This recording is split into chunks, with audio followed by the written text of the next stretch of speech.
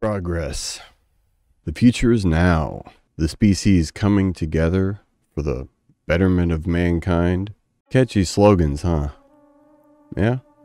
Neat ideas, especially the notion that we can see progress happening in real time. But what is progress, really? And how does our species actually do it?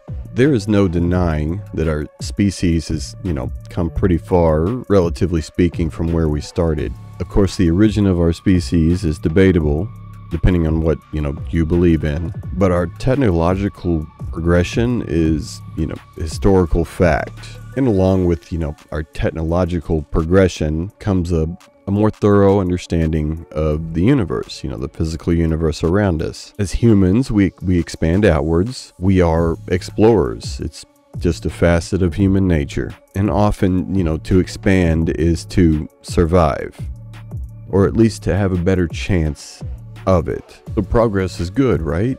Generally speaking, it raises the likelihood of our survival and propagation. The longer our species survives, the farther we can go. Except that's not the only thing that defines human nature. Far from it. There are other factors about our species that kind of get in the way of progress, and can get in the way of it in a real big way.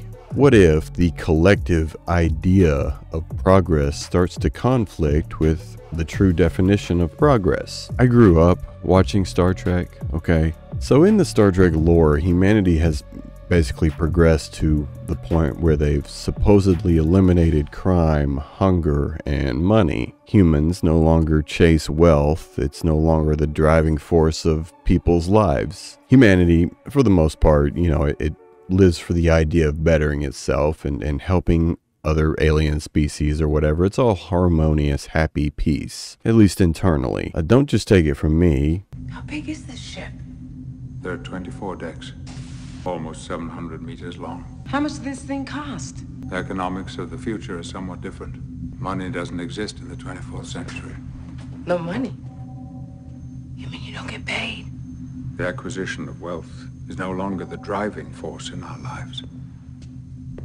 We work to better ourselves and the rest of humanity. Sounds nice, right?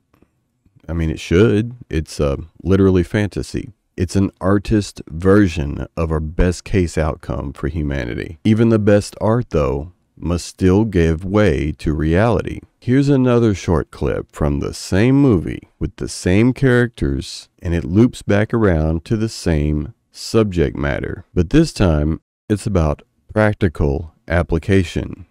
They're on the move again. The Borg just overran 3 of our defense checkpoints. They've adapted every modulation of our weapons. It's like we're shooting blanks. We have to work on finding another way to modify our weapons so they'll be more effective. In the meantime, tell your men to stand their ground. Sir. Fight hand to hand if they have to. Aye, sir. Okay, I don't know jack about the 24th century, but everybody out there thinks that staying here and fighting the Borg is suicide. None of them understand the Borg as I do. 6 years ago, they assimilated me into their collective. I had their cybernetic devices implanted throughout my body. I was linked to the hive mind. Every trace of individuality erased. So you can imagine, my dear, I have a somewhat unique perspective on the Borg, and I know how to fight them. Now, if you will excuse me, I have work to do. The Borg hurt you, and now you're going to hurt them back. In my century, we don't succumb to revenge. We have a more evolved sensibility. Bullshit! I saw the look on your face when you shot those Borg on the holodeck. You were almost enjoying it. How dare you? Oh, come on, Captain. You're not the first man to get a thrill from murdering someone. I see it all the time. Get out! Or what? You'll kill me? Like you killed Ensign Lynch? There was no way to save him. You didn't even try. Where was your evolved sensibility then? I don't have time for this. Oh, hey, I'm sorry. I didn't mean to interrupt your little quest. Captain Ahab has to go hunt his whale. This is not about revenge. Liar! This is about saving the future of humanity. Jean-Luc, blow up the damn ship! No! No! They invade our space, and we fall back. They assimilate entire worlds, and we fall back. Not again. The line must be drawn here. This far, no farther. And I will make them pay for what they've done. So even if our most fantastical art still has to operate within the constraints of human nature, what does that say about our ability to truly progress? We know progress can and does happen, but how does it happen? How does our own human nature affect it and even potentially curb it? Human nature is defined as the common dispositions, characteristics, and capabilities of people. These aspects are foundations of human thought and behavior. There are over 50 of these, supposedly, but what about the first 3? Need. Humans are born with emotional and physical needs that must be regularly satisfied to avoid pain and decline. For example, the need to eat, be safe. Instinct is the second one. Humans have instincts, and we also have the ability to override these with higher level thought processes. A person may feel a strong urge to flee from danger, but they may be able to override that when and where this makes sense. It's called courage. Lastly, self.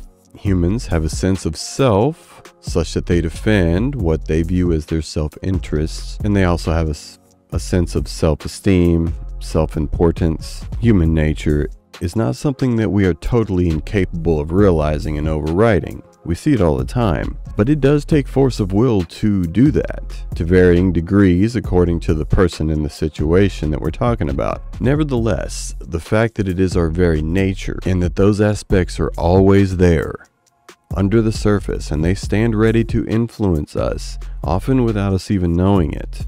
Now, those first 3 aspects of human nature, need, instinct, and self, they can be good, they can be bad. It depends on how we apply them and how we moderate them. Notice, that none of them automatically tend towards a sense of greater good.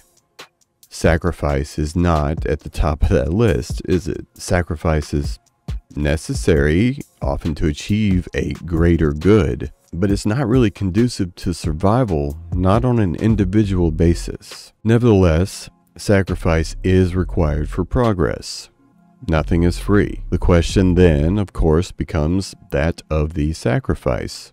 Who will sacrifice what? The thing about sacrifice is, it must be done willingly. If not, we have other words to describe it. So progress requires us to moderate our own nature and also to make sacrifices. The end result of those things is progress.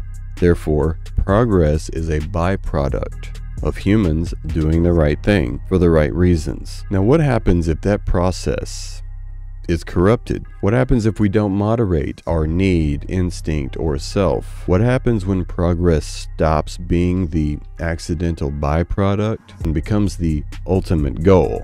Well, ladies and gentlemen, I give you progressivism. Progress isn't just their ultimate goal, it's defined by progressives. And since the entire religion of progressivism is centered around doing progress, it is automatically anti-progress just by its very existence. Remember, progress is a byproduct. It can't be the goal. So if you are a progressive, you're doing it wrong. When you make progress the goal, it is a breeding ground for the most unbalanced and dishonest aspects of human nature. Need, instinct, and self are no longer moderated to the point where the most severe extremes of those aspects are instead celebrated. Example, we wanted to go to the moon. Going to the moon was dangerous. Our astronauts had to moderate all 3 aspects of their human nature in a really big way. Their own need to survive for their family. Their instincts telling them that strapping themselves to a bomb and blasting out of Earth's orbit was not conducive to survival. Their own self and the risk of losing themselves. Yet they did it willingly, and they saw it as the amazing opportunity that it was. Personally, probably not for progress at all.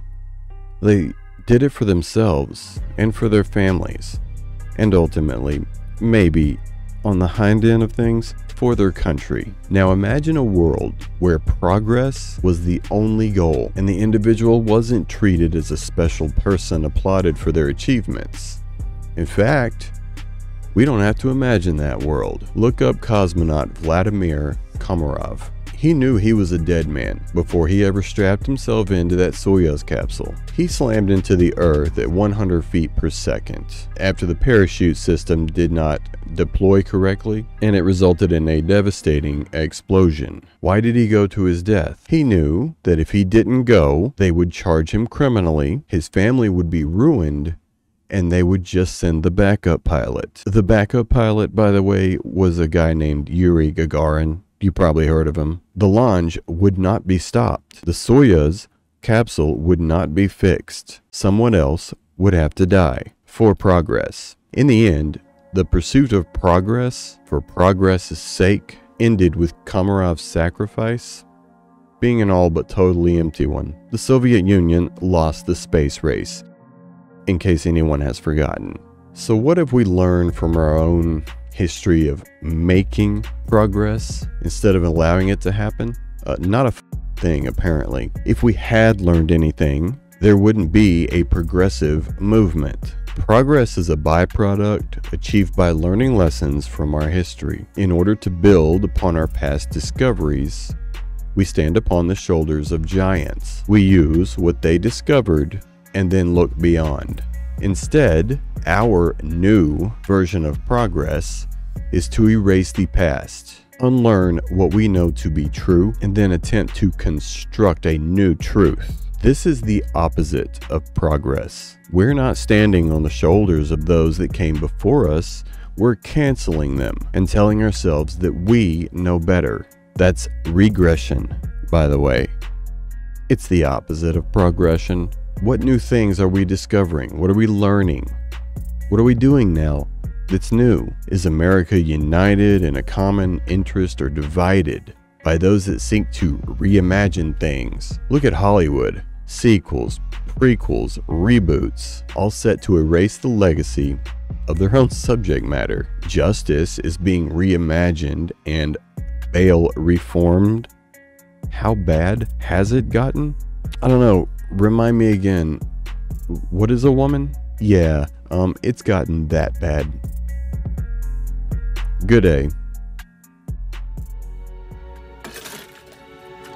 See you around, Ahab.